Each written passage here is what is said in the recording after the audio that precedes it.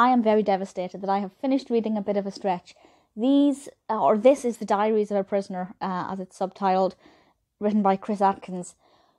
And as soon as I saw this book, as soon as I saw that it existed, I knew I wanted to read it. I instantly felt like it would be incredible, and I was not wrong. It's actually taken me a few months to read this, because I refused to read more than a couple of pages a day, because I didn't want it to end. So I'm going to go into a little bit of detail about this, but I'm not going to spoil anything about Atkins's journey or anything like that. I don't want to spoil the ins and outs, because it really is absolutely fabulous. It will also give you a very good insight into what at least some prisons in the UK are like, and it made my blood boil a lot. There are a lot of really positive things in this that happen, but there are also a lot of things that really made me very angry and wanted to punch several people. And I'm not a violent person, so you can imagine how when people are in prison and they are violent by nature, and then they're encountering these situations, it's not going to go down well. So, basically, Chris Atkins was in Wandsworth Prison. And I will say, first of all, I don't think he should have been. He was imprisoned for the best part of 2 years, I believe.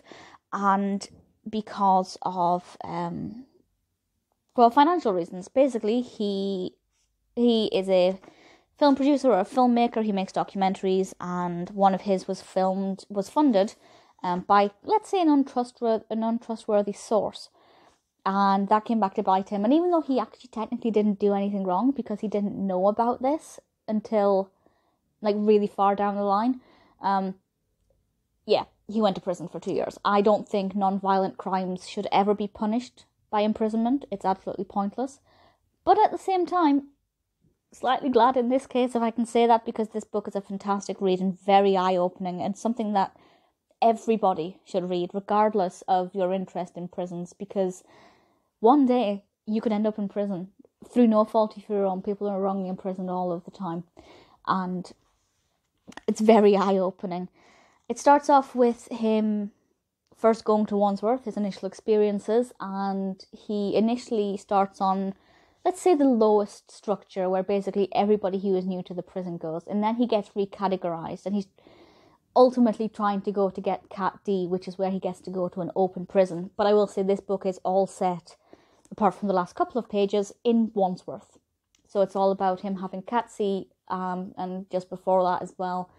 And we get to see the different styles of prison wings.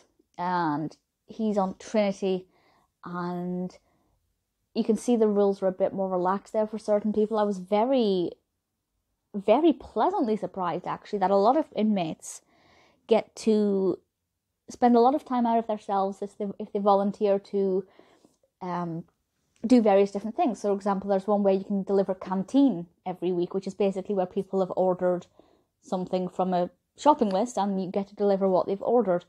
You go to courses, go to church, things like that. And it's really interesting to see that if you prove that you are responsible, you get actually quite a lot of, freedom's not the right word. Basically, you get out what you put in, for the most part. But don't fill in a general app is basically what I learned from this, which means if you want anything from the prison system, basically if you want something from your kit that's been confiscated, or if you want to be reallocated, it's not going to happen. We get to meet some, to use their term, screws, which are basically the prison wardens, and there are some very interesting characters there. Some nice, some quite corrupt, and it's great to kind of see the different personalities that Atkins encountered. It shows that there's no one type of prison guard or prison warden. You can't tarnish everybody with the same brush, just as you can't tarnish every prisoner. A lot of this book, I don't think this is a spoiler, a lot of this is about Atkins working as a listener. And a listener is basically trained by the Samaritans to listen to other prisoners who are feeling vulnerable, suicidal, or maybe they've tried to self-harm, and you just talk to them one-on-one, or sometimes two-on-one, 2 listeners to 1 individual, and you know, it helps them. It's like peer mentoring almost, and that is a really positive thing. You know, if you have being a listener on your CV, when you come out of prison, you've obviously got a much better chance of getting a job because it shows that you have compassion and you are quite worldly, you're willing to help others. It's just a really positive thing. But unfortunately, there are a lot of negative things, a lot of cutbacks. People aren't getting out of their cells at certain times when they're meant to be. They do not get enough phone calls. Visitations are often cut short. And, you know, there are a lot of positive things that are kind of extra, if I can say extra. But the fundamental part of being a human being, of being able to speak to your loved ones, of being able to receive a decent education, which you're supposed to be able to get through courses in prison, of being able to be reformed through the right actions, it's a lot of it is missing. And I do have to say this is just Wandsworth, and it does touch on the Birmingham prison riots though, which is I forgot that happened actually. So it's a small little political trip as well back through the years. This was in 2014, by the way, and it stretches just beyond that throughout his prison time. I feel like I could walk into Wandsworth prison now and be able to picture pretty much everything he's mentioned. I'd be able to I feel like I can smell it, which is not a good thing. But it's so descriptive and so detailed, and I just feel like I'm there, which has its benefits and also has its hindrances. For me as a crime writer, this is invaluable.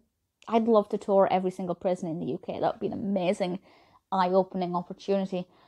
But since I can't, this book is brilliant. And, you know, heaven forbid if I ever ended up in prison under false accusation, Wandsworth would be the one I'd want to go to.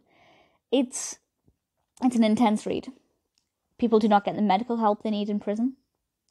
They are not always fed properly.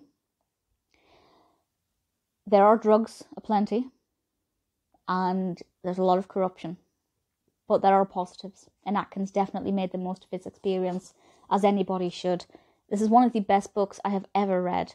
I just wish that every prisoner would write one, because I think every prisoner's experience is very different, and a bit of a stretch is just one that I'm very sad to have finished, because I truly loved every second of it.